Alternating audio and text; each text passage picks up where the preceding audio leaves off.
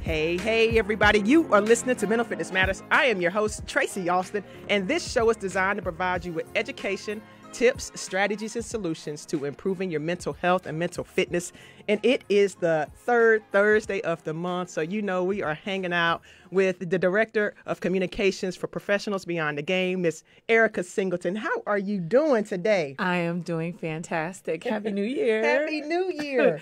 Jantonio actually came up with, I'm the chief storyteller at Professionals Beyond the Game. Yes. And I think today's guest, today's subject matter, everything about it is near and dear to my heart.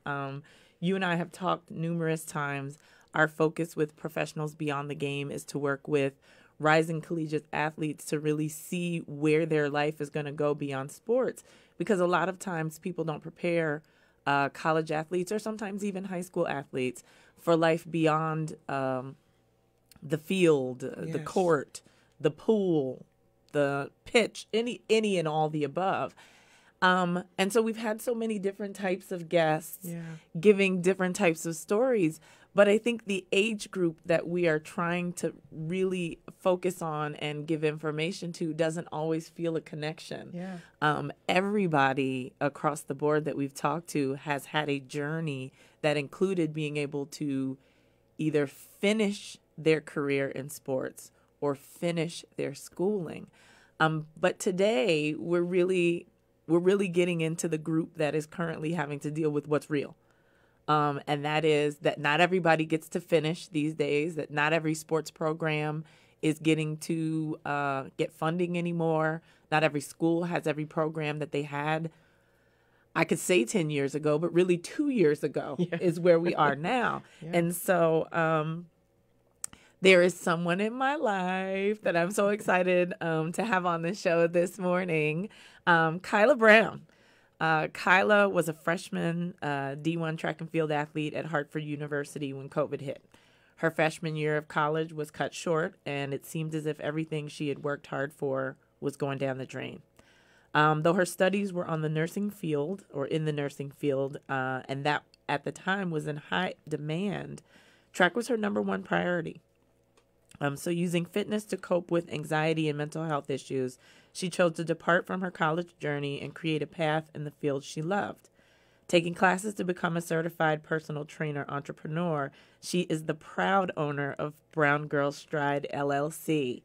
And so using her training, her experience as an opportunity to help the people in her community and change lives for the better on a daily basis, we are so excited to welcome Kyla Brown this morning. Hello. Good morning. I'm so excited.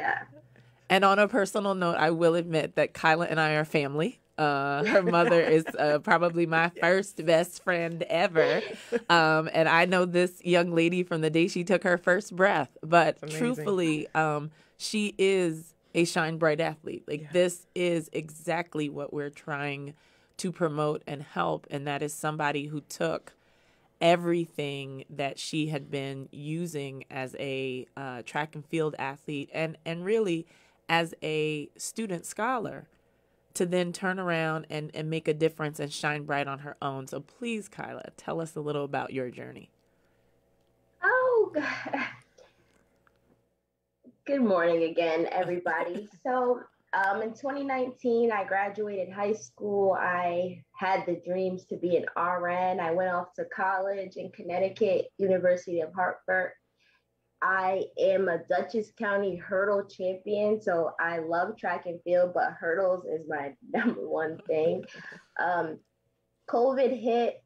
I wasn't able to finish my spring semester of college, so I'm like, oh, the turn-up semester that I've been waiting for got cut to it, and I didn't get to do any track meets during the spring, so I'm like, wow, I just trained all my life to be a Division I track athlete, and now everything is just messed up. COVID messed up everything. So I had to start looking at the bigger picture and thinking about doing stuff that I would love to do instead of just being stuck in the pandemic, stressed out, doing online learning. So I decided not to return back to school and continue doing things that I love to do, which is fitness and exercise daily. I love to exercise and I love to help other people. That's why I wanted to be a nurse in the first place. I love helping people.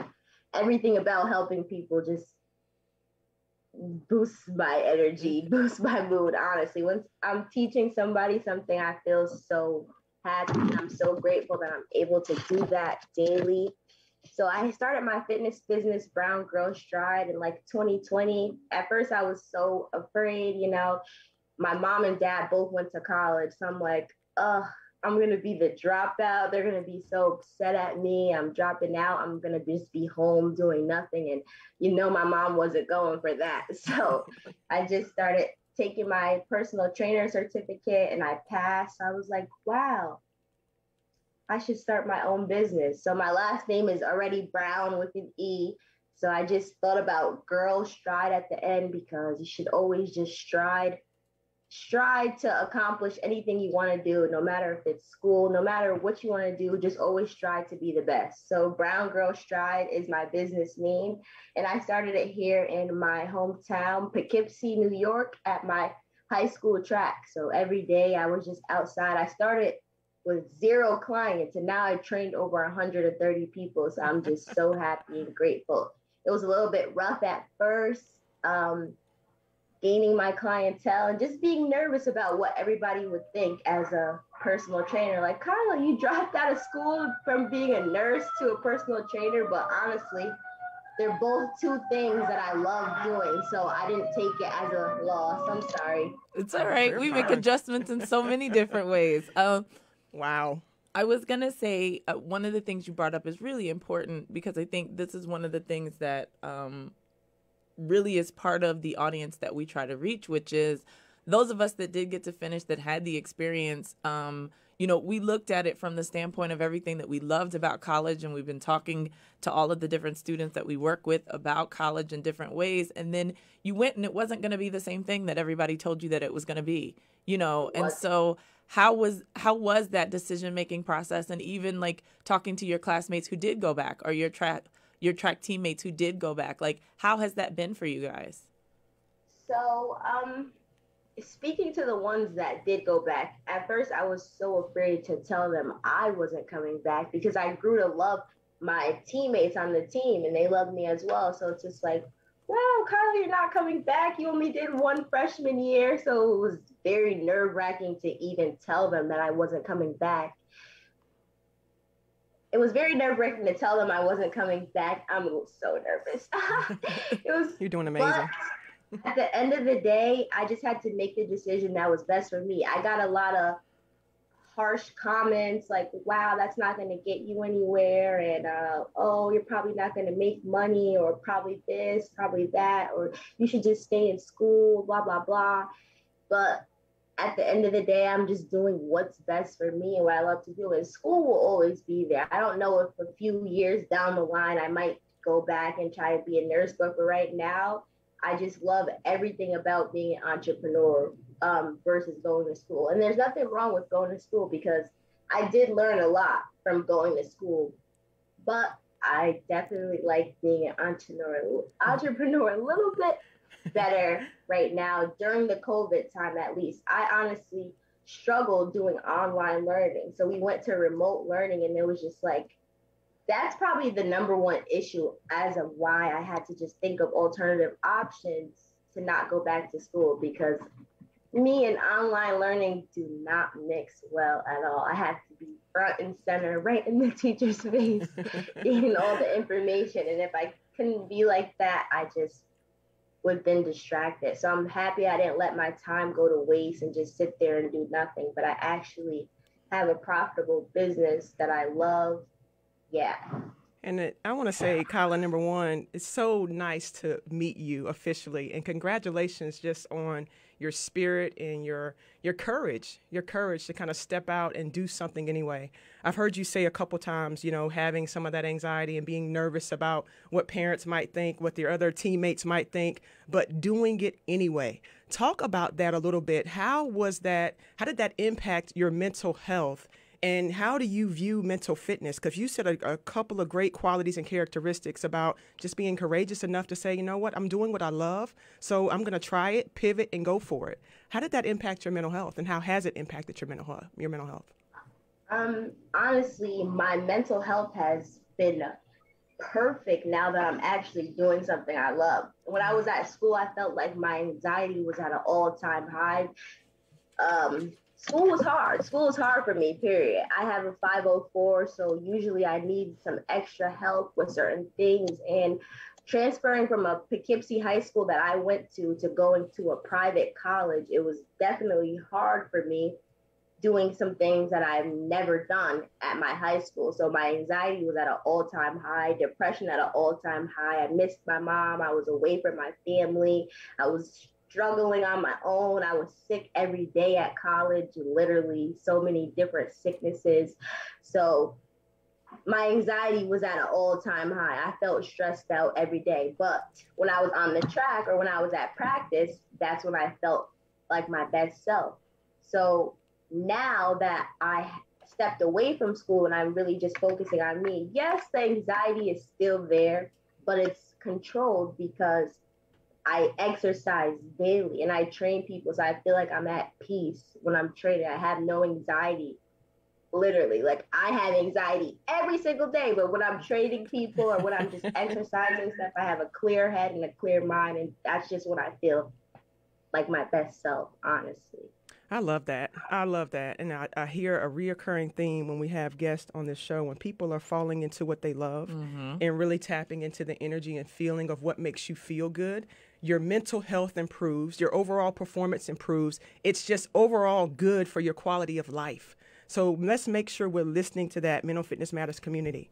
If we're doing things, if we're stuck in places and spaces that are draining our energy, taking from us, making you feel more stressed, anxious, and depressed, you need to check that. Be mindful. Kyla, thank you for sharing and going in depth about some of those things that you were observing from a personal perspective, how that impacted you, but also now that you've pivoted and jumped into something that you love to do, how that's allowed you to fly. That's a big deal. Yeah. Yes, I feel mental clarity. I feel way better. I don't feel stressed every day, wondering how I'm going to pass this or how I'm going to do this homework. And it's not even about just doing the homework. It's just about everything that comes with being at school. Not just about the schoolwork or anything. It's just the social anxiety, all the kids that I don't know, the people that I don't know. It's just everything. But when I'm just doing something I love, that's just when I feel at peace. And I literally feel at peace every day. I wake up, I'm happy. And life is too short to be stressed and depressed every day or worrying.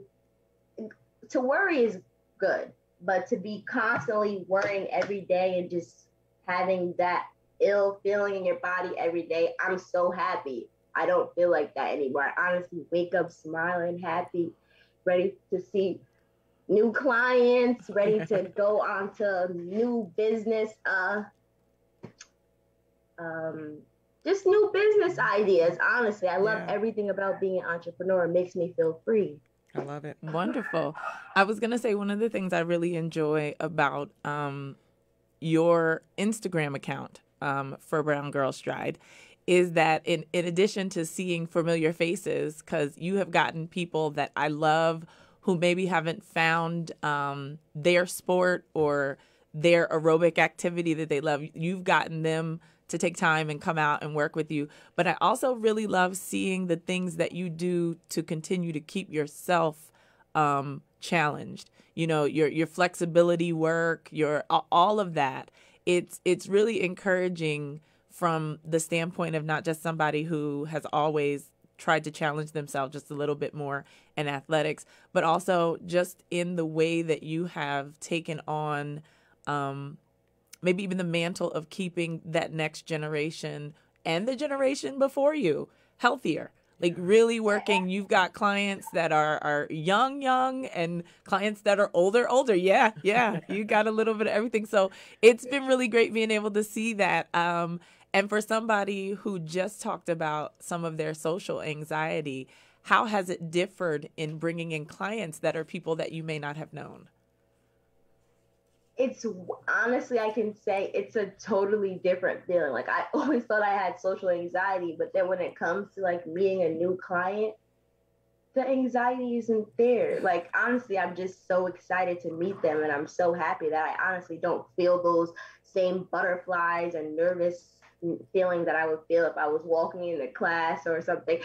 I just feel like, wow, I'm about to help them change their lives, get to their goals. We're about to work together. Honestly, we're going to be great. That's just how I feel. I feel happy and excited about everything with my clients and my business versus school. I don't want to keep putting school down because I shout out everyone who's going to college. It's very hard. So if you're in college and that's your passion and you know what you want to do, stay in college and stick with it. But if you want to try doing something else that you love, that will work out for you too. Yeah. So. And what would you say as you're kind of speaking to that? Because you're right. If you're in school and you're loving it, it's working for you, awesome. If it's not, thinking about something different, what advice would you give people that are kind of standing kind of where you are right now? 21 years old, making a big decision for your career and your life. If they're standing where you're standing right now, what would you say to them if they're faced with the same question or the same challenge of, what do I do with my life? COVID has impacted us in a way that everything that I thought about, dreamed about, looks a lot different. What should I do and what can I do? I would say go with your gut feeling and have a plan. Yes, you can think about leaving school, but what are you going to do when you leave school? That's the thing. You should always have a plan set up. So you should know your next step. But if you want to stay in school and you want to be a nurse, a doctor, a lawyer, that's the type of people who want to stay in school if you know exactly what you want to do. Once I started being in school, I'm like, after the pandemic, I'm like, do I really want to be a nurse anymore in the middle of a pandemic? Like, I started getting scared. I'm like, oh, this COVID stuff. I don't want to be in the hospital during all this COVID stuff. So I honestly think you should just go with your gut feeling. If you're at school every day and you just thinking, this is just not what I want to do, you can do something else. It's just that simple. Like, don't stay stuck in something that you don't want to be in, because you're going to regret it every day of your life and say, wow, I just wasted 4 or 6 years of my life doing something that I didn't want to do. I did it for my family. I did it for my dad. Yes. It's just like, you have to do what works best for you. And whichever works best for you, if it's school, if it's business, if it's online courses, do what works best for you. If you honestly just think staying home and doing Zoom calls, I don't know, if that's like the best thing for you, then just do what makes you feel comfortable at peace. Life is too short to be doing something that you don't want to, or just to be stressed, depressed. I think a lot of people worry about going to school just because of their family history. That was mainly, I wanted to go to school because I wanted to be a nurse, don't get me wrong, but also I'm like, my mom and dad went to school, so it's going to look bad for me if I didn't go to school, but my mom and dad both support me with my business, so it just makes me feel 1,000% better, because they always have my back, and they're like, you don't have to go to school, you can just do your business, but you should always have a plan. And that's just exactly what I've done. So I'm just grateful. I love it. And you sound like somebody who's very aware, in a sense, from what it is that you wanted to do, what you wanted to be a part of. You said you love helping people. You love fitness, working out, being healthy. What types of innate qualities and characteristics have you noticed that have really shined through in this moment of pivoting and jumping into entrepreneurship? What parts of the parts of who you are have really kind of come through right now for you? I see that I'm becoming more of an independent leader. Like, I'm just becoming like all my leading qualities. Like, every team that I've ever been on, I've been the captain. So I'm like, wow, is this showing me something? Like, like I just see that I'm definitely a leader in the inside, and I have to keep bringing it out more. My business is showing me different things about myself.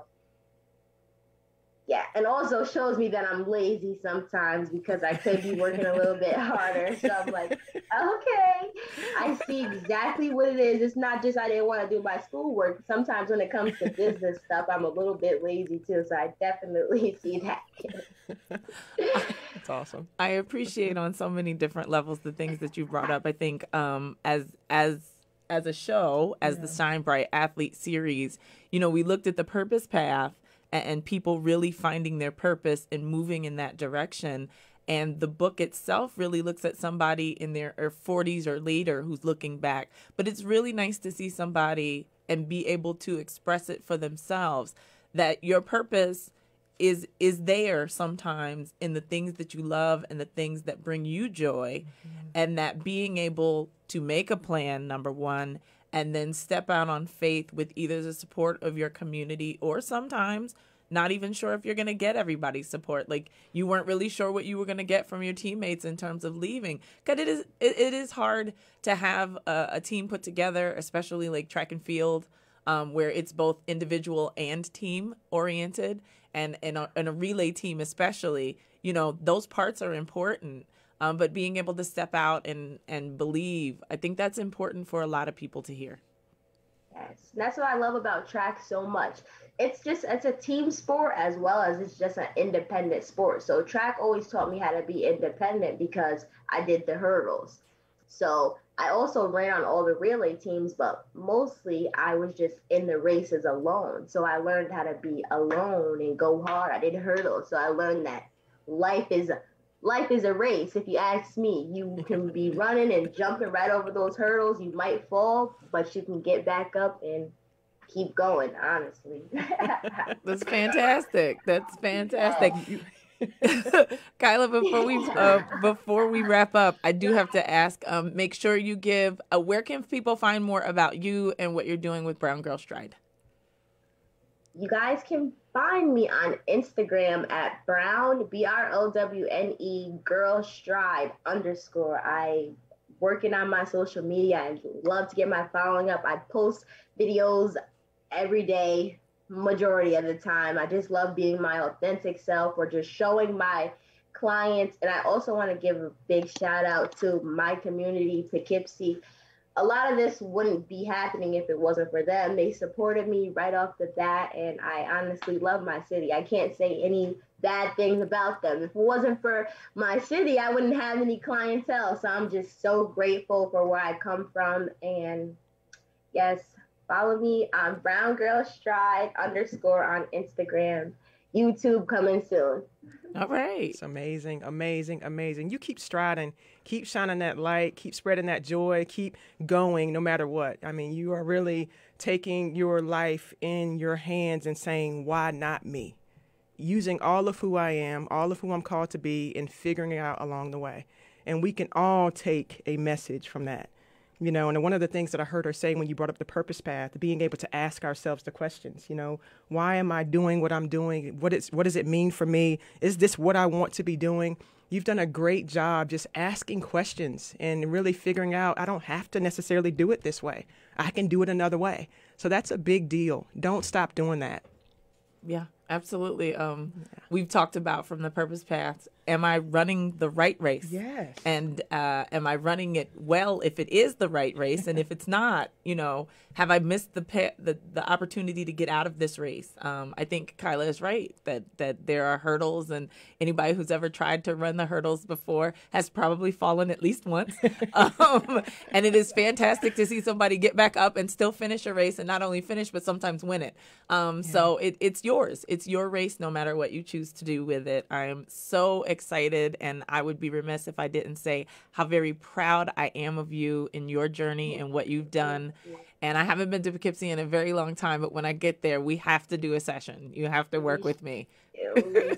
I can't wait. And will we get you out of Poughkeepsie and maybe working in some other cities? Yes. Come on to North Carolina. Definitely would love to expand my clientele in multiple different states. I hope to one day have a BGS, Brown Girl Stride location in several different states that I love. So yeah, hopefully we'll see that very soon. All right, we'll keep looking forward for that. Tracy. Thank you so much for having me as a guest on your show. I love it so We much. appreciate Thank you. Thank you so much. And Erica, another amazing show with another amazing Another guest. year, Yeah, another show. year, another show, another opportunity, another life and lives impacted. We can't thank you enough. I want my Mental Fitness Matters community to go out and shine bright like the stars that we are. We cannot wait to see you guys soon. Brown Girls Thrive.